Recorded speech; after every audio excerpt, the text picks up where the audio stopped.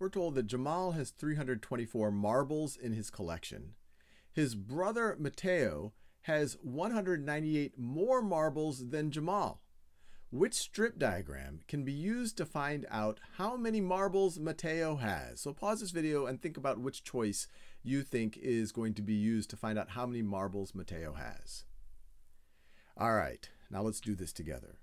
So this first strip diagram, it's starting with 324, and then it's adding another 198 to find what 324 plus 198 would be equal to.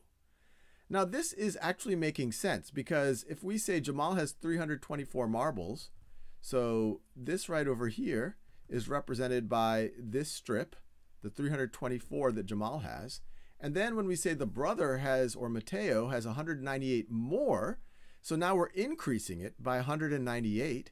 So Mateo would have this purple right over here. So this is what Mateo is going to have, 198 more than 324. So I like this choice, but let's just make sure that this other choice doesn't make sense.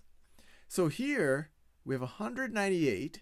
We're essentially asking, what do we need to add to 198 to get to 324?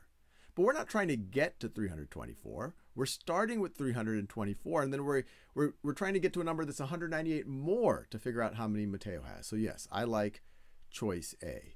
Let's do another one, but this time let's use number line or number lines. A theater has 642 seats.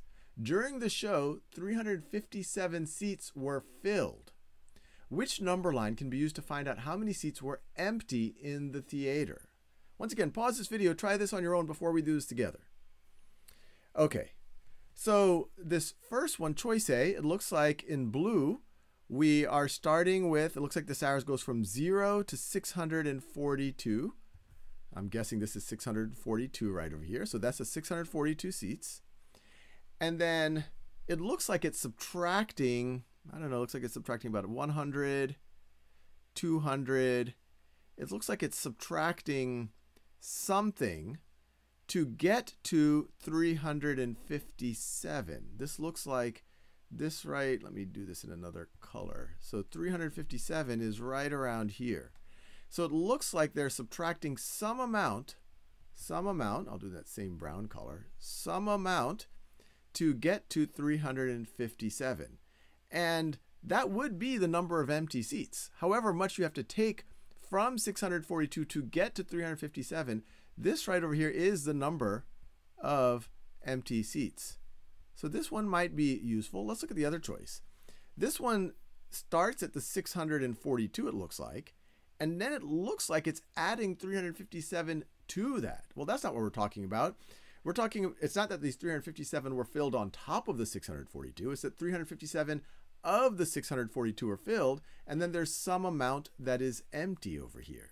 So if we could figure out how much we have to go back from 642 to get to 357, then that would tell us the number of empty seats. And so I like choice A.